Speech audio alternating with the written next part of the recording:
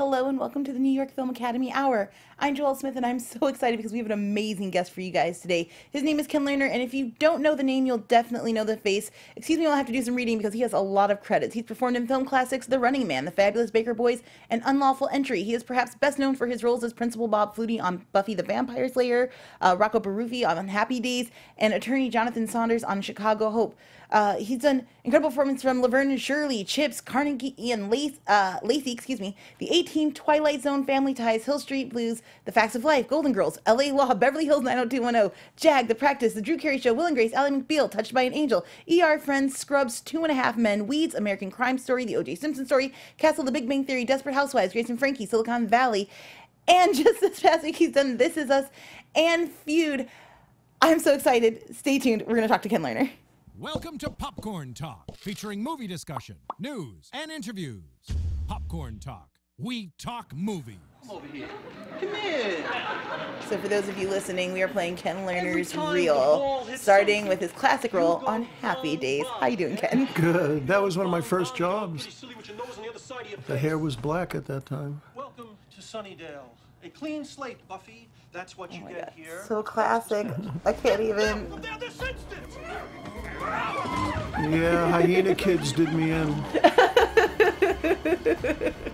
I take It pills was for an my epic blood death, pressure and though. my water. What do you mean, water in your legs or to make you urinate? Hytrin, help me pee for a while, but it's worse now. Ow. That hurts? You bet. I could die. This is a great Cancer appears to episode. be Yeah, I had to very find bad. out I was dying about 9, 10, 12 times. So many takes. You Yeah. cannot sue the city. Especially If for you get TV, shot, right? Yeah. You cannot sue Wow. the city. Perhaps you'd feel more comfortable first by episode referring of the matter Castle. to your attorney. What are you kidding? And Snow Crab. Friends. And King Crab.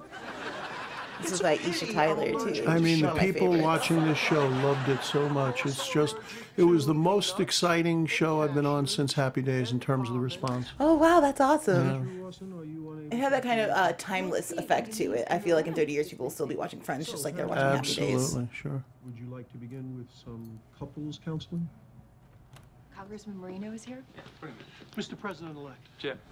Lobbying reforms. Yeah, we hardly could get through this. Jimmy got Smits was cracking Even up. with the razor thin majority, there could be an issue with the DCCC. I do cartwheels on the rostrum. Now, were you cracking up, Jimmy? Yeah, well, Was it I your- mean, the dialogue and the way we were doing it worked really nicely. I love it. It's one of my favorite episodes of Scrubs ever. This was the first time the Scrubs people were in front of an audience because they went from single camera to 3 camera in a studio. So were you kind of the veteran on that then? Oh, Performing sure. live? I've done loads of 3 camera. A lot of them was first time. Amazing. Mazel tov. This is, of course, Weeds, famous first episode. Oh, thank you. I've been out of And the I world. do play Jews. I am actually. Grace, Grace get the and duck Frankie. sliders. They're amazing. But it's Frankie that's hungry. Lily and Jane were just great. Quail, please. Can I get you another flight? No. I'll get I feel like it's rare to see long-lasting friendships like that in Hollywood and be able to come back and back to them again. So it's Oh, always you could nice. see how much they loved each other. It was incredible. Essentially, your We have him in Silicon Valley, very dangerous. Wait, where are you going? We need giving you. some A advice lot to of Big ad Head. libs by no T.J. prisoners Miller remaining in this. demanded. You just had to try to keep up and figure out when to jump in. I hear he's incredibly gifted and Jeremy is fun. in Yeah. Europe. Our son Jeremy is still racking up huge wireless bills overseas. You guys don't remember the Catch Starting so Jeremy high, campaign? Obama's Then had to you're go too back young to giving and you to need to go back and watch. It was only about 3 years ago or something. Where you covered. And this is you. We did 11 episodes of I this, beg your 11 son. commercials. Stop using your phone. That's such a genius ad. Oh my goodness. What an amazing reel. Thank you so much for sharing that with us. Absolutely. I'm going to give you a chance. You guys, this is Ken Lerner. This is the first time you're seeing his face because you've seen the reel, but now here he is in person. Thank you so much for being here with us. Really appreciate it. Ken is an instructor at NYFA, and as you can see, all around amazing actor. I just want to dive in real quick. We always start with the same first question, which is, when did you know you were in love with movies? Very early on. My brother is an actor, and so he would take me. The first movie that he took me to was a horror movie called Diabolique, which a dead body jumps up from the bathtub, and I had nightmares from it for years and years and years. Scary movie. You But know what's incredible? This is our 10th episode, and every single person starts with a horror story, with a Really? horror film. Yeah. Yeah. And I think that's a really a testament to what horror brings to the film genre, and also how it kind of captivates us. yeah, and it stays in your brain. Yeah. Absolutely. So you grew up in Brooklyn, correct? Brooklyn, Bensonhurst. Amazing. And so you were there with your brother. He's also an actor. Were you guys putting on plays in your living room? No, he was doing. He's 7 years older than me, and he was acting in plays and doing stuff at Brooklyn College. And then I was watching him, and I could do that. And then I started doing in high school, and then in college at Brooklyn College, I followed him. And so he went out to L.A. and eventually I followed. So. Yeah, but you know, the Brooklyn accent was a little bit of a problem when I first came out because I was talking like this. But isn't that what landed you the job at Happy Days? At Happy Days, yeah. And then after that, I realized if I want to play anyone but a mook, I gotta try to level it off a little bit. Okay, so let's break this down a little bit. You're watching horror movies. Are you doing school plays to start acting? Did some plays in high school. They had in my high school, Lafayette High School in Brooklyn, they had this thing called Sing. So we would all put on this, we wrote it, we put it on, and we sang. And that's where I got the first taste, and it, you know, followed me. Yeah. Did you come out to LA? You followed your brother. Did you like have an agent already? Were you just cold auditioning? Just came out, and the first week I came out here, I got the lead in an AFI movie called Hot Tomorrows that Marty Brest directed. Marty directed Scent of a Woman and the big problem with his career was Gigli. Yes. That destroyed his career. But he did the Eddie Murphy movie with Beverly Hills Cop. So yeah, so that was my first experience, and it's like I went from the star of this AFI film that went to the New York Film Festival, won awards, and then immediately did Happy Days. I thought it was the easiest town in the world. So it was, you know, just landing here and all of a sudden working like crazy. It was great. Did the other actors give you maybe give you some back talk for that, for having such an easy glide into it? Yeah, people couldn't believe that I was working so fast from just coming out from New York. Well, at that time, there weren't, I mean, there were actors from New York out here, but that was the time when Jews could play Italians. But then it changed because then there was this big influx of actors from New York coming out to L.A., and then you started playing exactly who you were if you were a character actor. Copy. Yeah. And you wanted to break from that. How long? What did you do to try to break your dialect? Just really, really worked on it. Tried to enunciate a little bit better because when you're a New Yorker and you're from a heavy Brooklyn, Bensonhurst, you just don't open your mouth and you talk like this, and everything is fast, and you can't even imagine how you could talk even more better. And then things started clearing. I studied with Stella Adler, the Stella Adler. Oh my gosh! And so she kind of beat it out of everybody. Wait, I need stories. I've never been in the presence of someone who's worked directly with Stella Adler, No. and I did my thesis on her when I was in acting school because I was just amazed at what she could communicate through a page. Even I can't imagine working with her in person. Yeah, well, her big thing was text analysis. So she had a class where you just we were doing Men in White. And you would bring in the screenplay, she would be in the front, and she would break down almost every word, and people were like hanging on what she had to say in terms of honoring the writer and figuring out what the material's about and like that. And then, so I studied with her for 2 years. I took her intensive class. I remember a few things. One, somebody was doing a play where they were talking to God, and Stella stopped the girl. He said, "What are you doing?" And she said, "I'm talking to God, Stella." And Stella said, "You don't talk to God like that." And she took the girl and she started shaking her and dragging her, and the girl is crying and crying and crying. And Stella said, "Now talk to God." And she said, "God." And Stella said, "That's acting."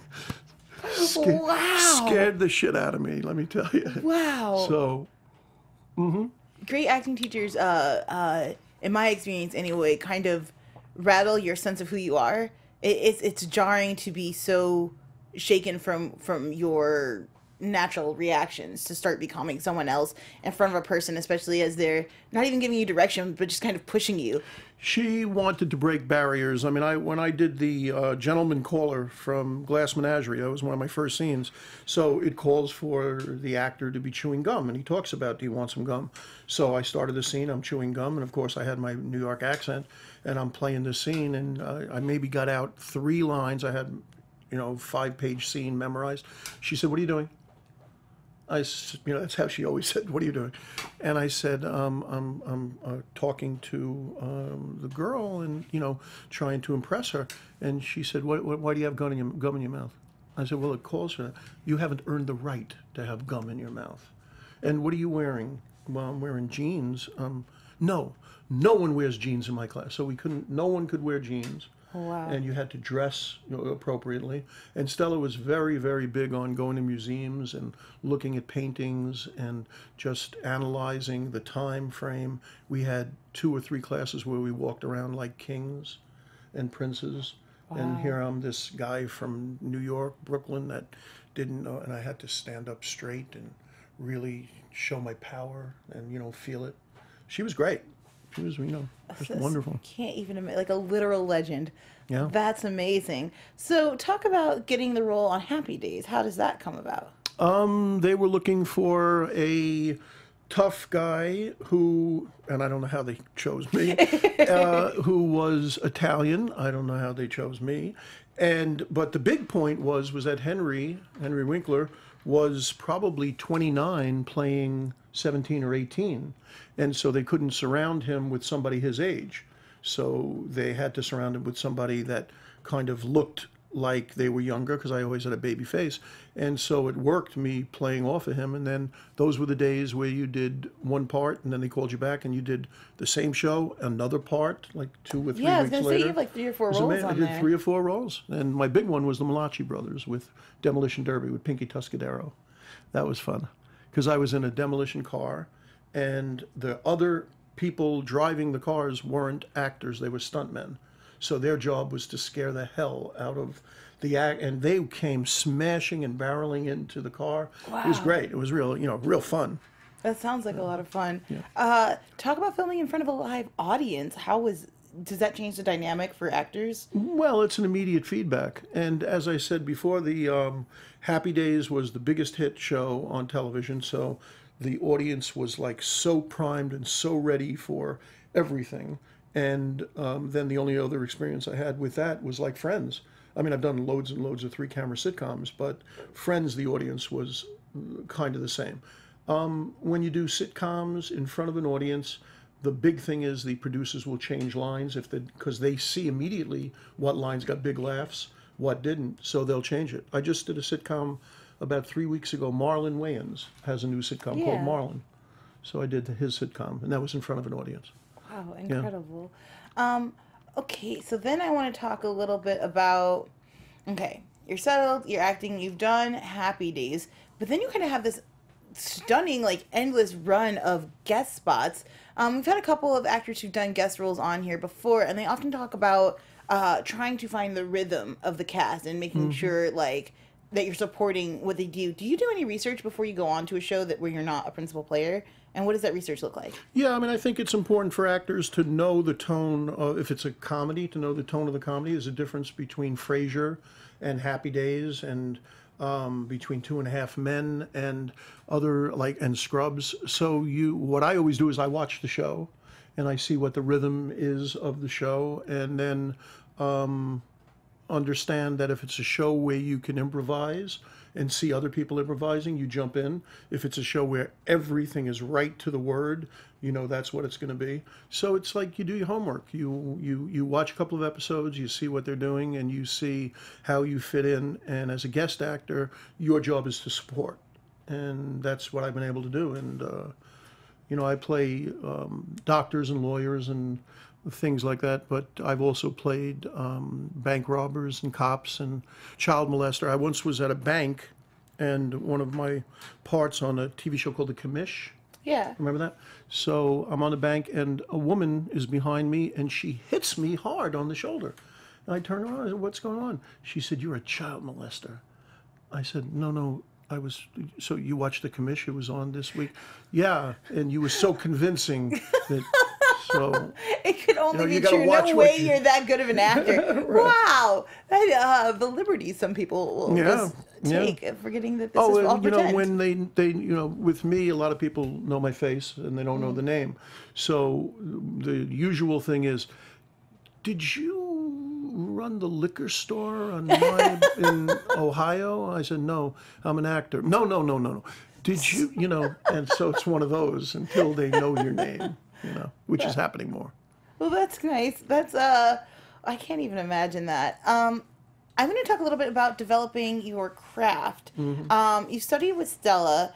After that, once you're once you're done with school, or once you kind of feel like you've graduated, what do you do to keep yourself in peak acting shape, I guess? Mm-hmm. Well, I mean, when I came out here, there was a fabulous teacher named Roy London. And Roy was a playwright in New York and then came out here and he was working with Brad Pitt and Susan Sarandon and lots of people. And so I took acting classes with him. And it was a scene class. And Sharon Stone was one of the people in the class. And other people, just great actors. And Roy was a brilliant teacher. And that's how I think actors have to keep themselves sharp. And the great thing with Roy was I kept studying with him, and then he finally saw that I was getting a lot of jobs, and he said, my people are studying, but they're not working. Would you like to teach an audition class? And that's how I started my teaching career. Wow. For Roy. And so I had so I had this strange position of being in an acting class doing scenes, and then teaching the same people who were in the scene class how to audition. And then finally I realized I can't do both, so I dropped out of scene and just did auditions. But you got to stay sharp. I did a lot of plays, and in between. So you just gotta practice your craft. Absolutely. While you are teaching, okay, here's what I ask: when you're teaching, do you think you can teach comedy? Is that a thing you can teach to a student? Or is that something you have to come with already? It's a weird combination. You got to have good timing. You got to have good instincts. It can be taught specifically on a script, but I don't know. Either you got the chops or you don't got the chops. A lot of people have it, don't even know they do, and then it's. And there's really a formula. There's learning how to do the rhythm in threes, knowing that there's no breath before a take, meaning somebody says something and you come right in. So those are things that you can teach, but if you have that knowledge already, it's much better. And again, people pick up on it. People pick up on if you're funny or not. When did you realize you were funny? Well, you're just from birth. I wanted to get out and do comedy, the second I got out. But I've been lucky enough that I do comedy and drama, but, loads and loads and loads of sitcoms and working, and you have really great directors in LA and people telling you where the jokes are, and then you really realize it. And, it's a real kind of collaborative effort. And if you're working with, James Burrows, you're working with Jerry Paris, who directed My Happy Days. You're working with incredible people. So I want to bring up the Running Man clip because I feel like your brand of comedy is so specific. Let's take a quick look. Sure. Known or unknown. We're box left over the big quake of '97. I don't think any of us will ever forget. Sign here. I was thinking to my wife. When that quake hit, I'll tell you, it was scary. Here. Use my back, victim. And it almost woke the wife out. This scene where I love you. Yes. Don't forget to send me a copy. You know what the scariest thing about that scene was?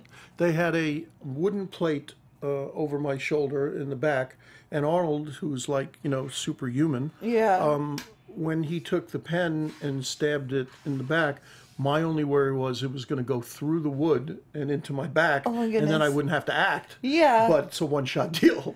But it worked fine, but it was scary. And, Arnold's like this, he was the governor, and he's like this big little baby, always joking around and blowing smoke in your face and, doing stuff like that, Definitely. Yeah. I feel like that scene works for a couple of reasons. One is just the cut from when you say turn around and they cut to this slightly wider angle, and you just feel so vulnerable in the frame. You're like up in front, and you're like, why would you turn your back to like Arnold Schwarzenegger? Because of course we as the audience know what he's capable of. And then it's so unexpected for it to be just a pen stab again from someone that we've seen, with bazookas and turning into the Terminator, for just to be stabbing the pen. And then I was reading the comments on the YouTube because that clip is something like, I think like 14,000 hits or something like that. And underneath someone's like, the fact that he just barely reacts. And I feel like that is current through a lot of your work, where the reaction is so subdued and makes it that much funnier to the audience. Is that something that is consciously happening, or is it something that just naturally comes to you? Well, I mean, I think it depends on the part and the situation, but a lot of the times there's an old expression, less is more. And so you realize that, and the timing, if it really calls, I'm always trying to explore that moment of trying to be as real as possible with that little funny edge if it's there.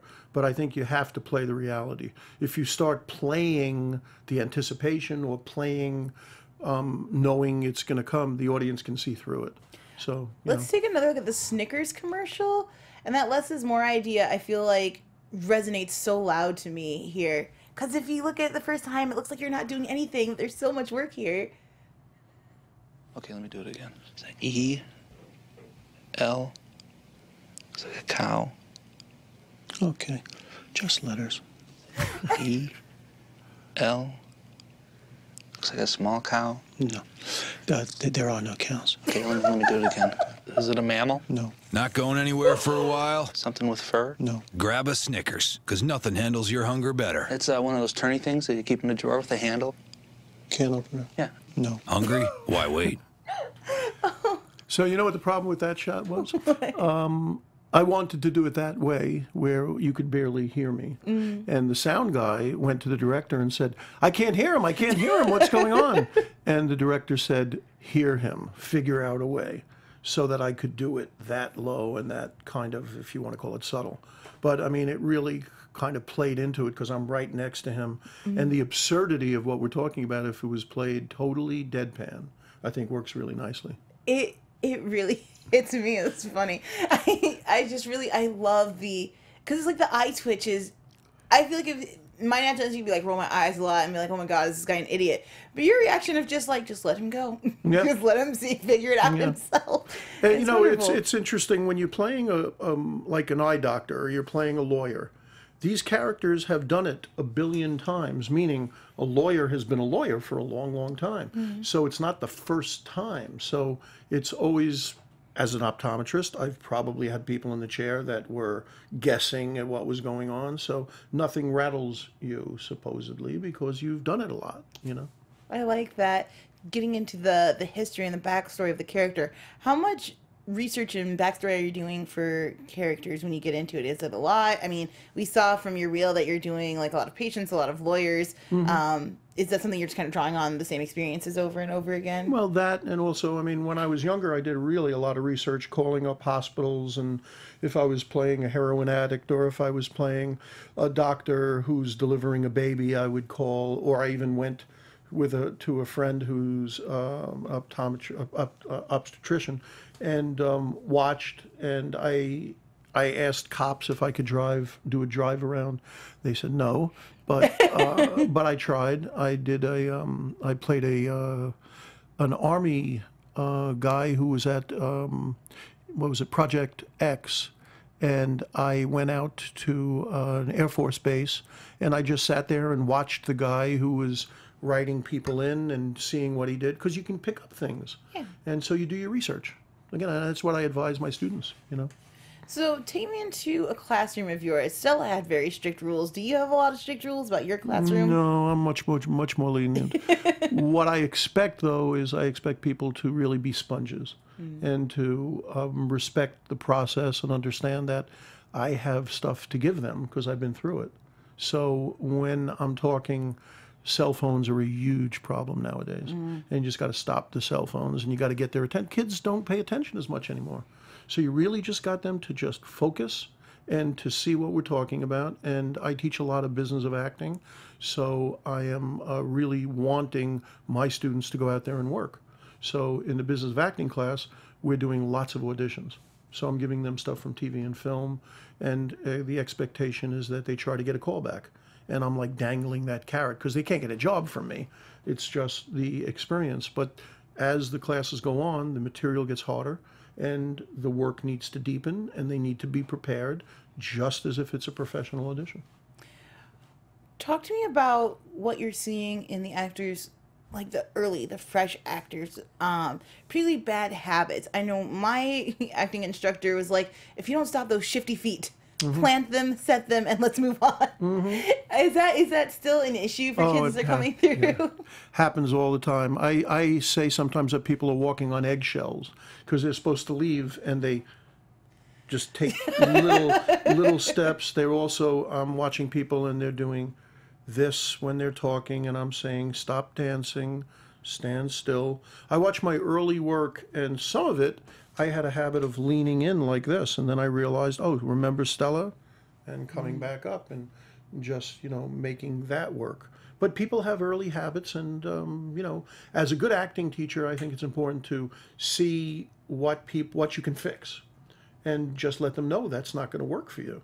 Also, I think it's really important for people to figure out what they play, and then to really understand this is my niche. I want to play those roles, do them, nail them, and then I can move on and play hunchbacks and play kings, and but in that little whatever, because LA and TV and film, they want to categorize you. They want to stereotype you. I'm not saying you want to be stereotyped, but you want to work. So the important thing is to be able to nail those roles. I call them bread and butter roles. Nail those roles and then move on. I had a friend when she first moved out here who kept getting the advice of you need to go blonde because nobody wants a redhead in the lead. Yeah. And her perspective was, if I'm unique, maybe they will remember me and cast me. And I know this is a lot, like, poor actors I feel like have maybe the worst end of the job as far as getting in the door, because there isn't a lot of feedback. Whereas if you're a camera guy, you've got all these scripts and people around you. If you're a director, the whole world will tell you if you're bad. But if you're an actor, I feel like it's a lot of wishy-washy. You're getting a lot of different things, especially even when it just comes to the headshots of just what is the look I'm trying to sell. How do you advise your students to narrow that down? It's a very simple process. Oh. You ready? Yes. Be yourself. Oh. That's what people want because you're unique. So don't try to be like anyone else. Bring your special quality to what you do. And eventually your talent and your appeal and the reason why people are attracted to you, if you can bring that out in your work, that's what makes people work.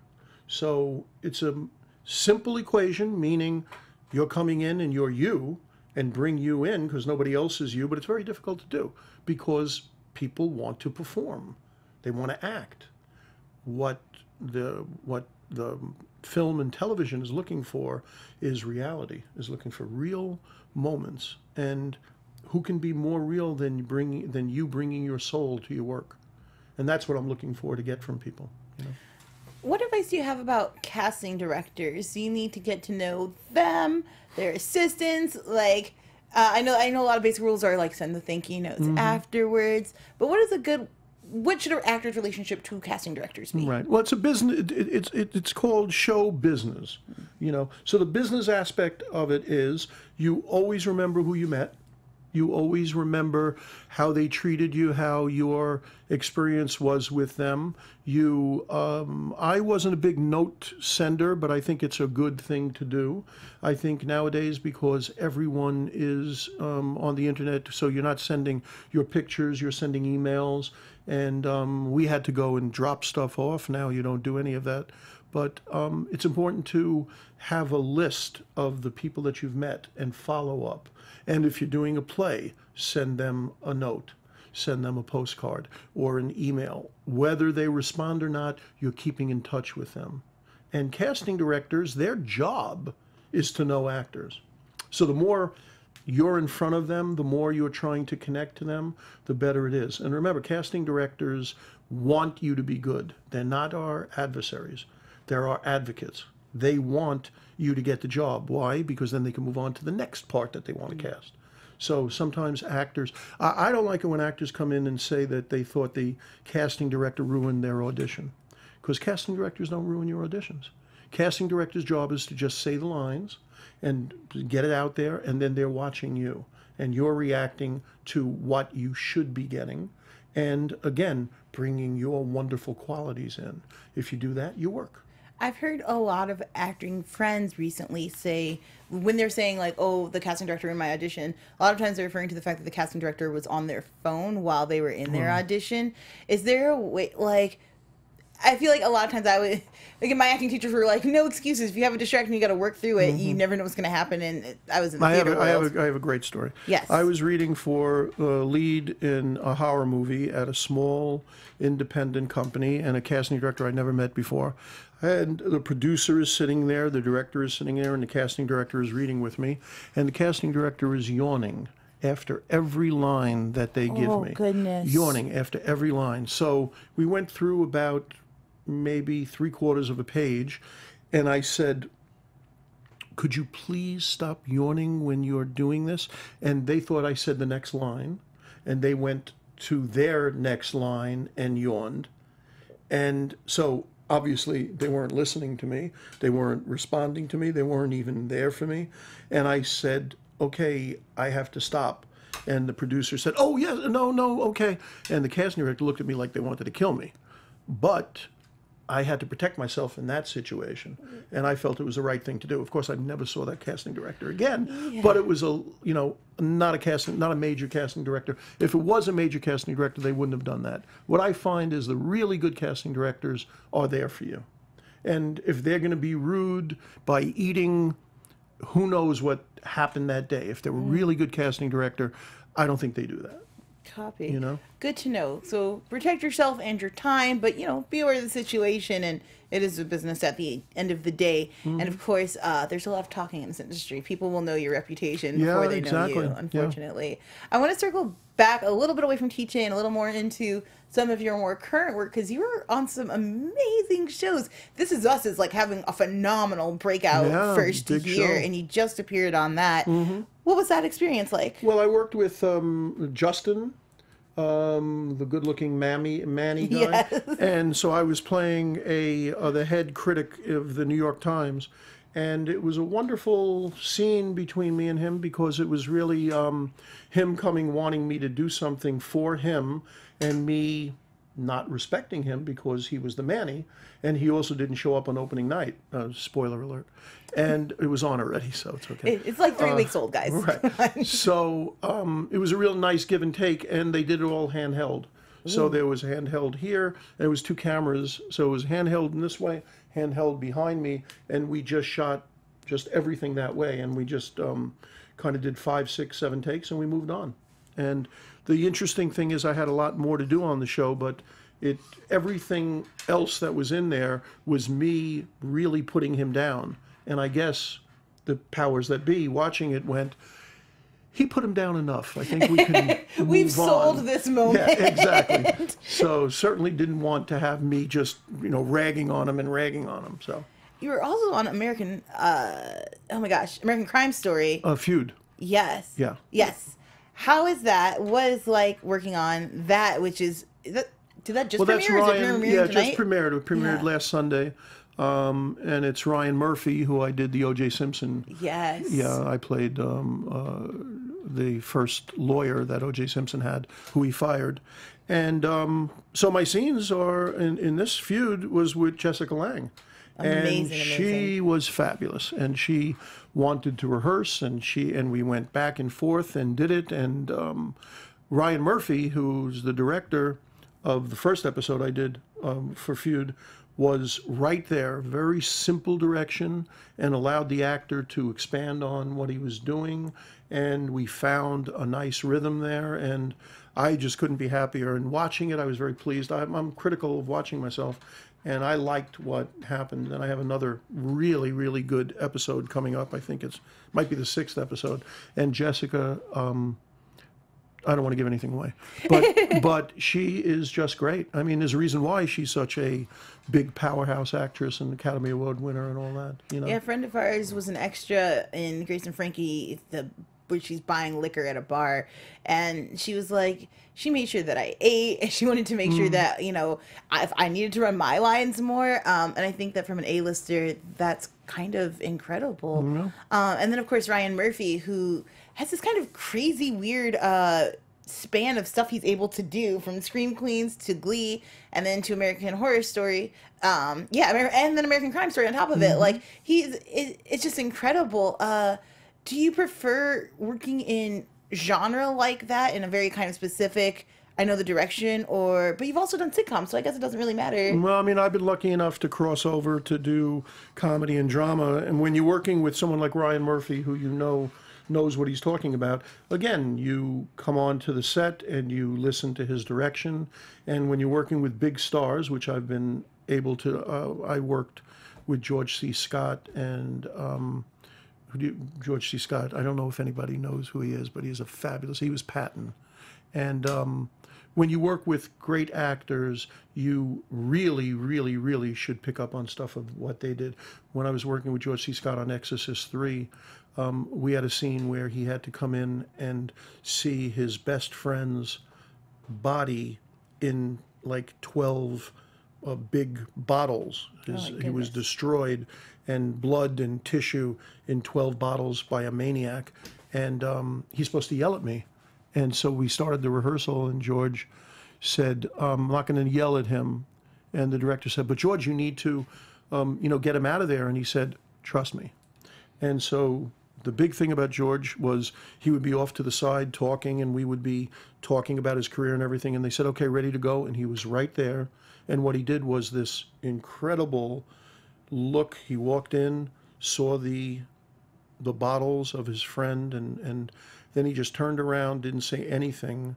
And I said, excuse me, what are you doing here? And he started shaking, like so angry that I interrupted him, that all I could do was be in the moment and go, okay. And I had other lines, but it was like, okay. And I scurried off, and it's a wonderful scene. And the point is that if you do your homework, George was ready and prepared, so it was all right there for him, you know? So when you work with stars, there's a reason why they're stars, right. You know? They have the confidence, and they're doing the work. And like I say to everybody, stars are actors. So it's an actor with an actor. So you get over the fact it's Jessica Lange. It's Jessica Lange playing Joan Crawford. I'm playing her agent. Let's do the scene. So it's just like doing scene work when you're in NYFA or when you're anywhere. It's actor with actor. So you got to get rid of that. You know, you admire the star, but once the camera's rolling, it's an actor with an actor, and you make it happen. I feel like that is the best lesson we're going to get for today. Thank you so much, Ken Lerner, for being with us today. You bestowed so much wisdom. I feel refreshed and like ready to take on the world anew. That's great. This is amazing. You're wonderful. You have a really wonderful quality about you. Thank you. It's like you enjoy what you're doing. I really do. It's great conversations. Yeah. Thank you guys so much for joining us here at the New York Film Academy Hour. Come back next week when we have Jessica Oyelowo coming in to talk about her latest work. I'm so excited to speak with her. We're here every Thursday at 4 p.m. We'll see you guys soon. Bye. From producers Maria Menounos, Kevin Undergaro, Phil Svitek, Christian Harloff, and the entire Popcorn Talk Network, we would like to thank you for tuning in. For questions or comments, be sure to visit popcorntalk.com. I'm Sir Richard Wentworth, and this has been a presentation of the Popcorn Talk Network. The views expressed herein are those of the hosts only and do not necessarily reflect the views of the Popcorn Talk Network or its owners or principals.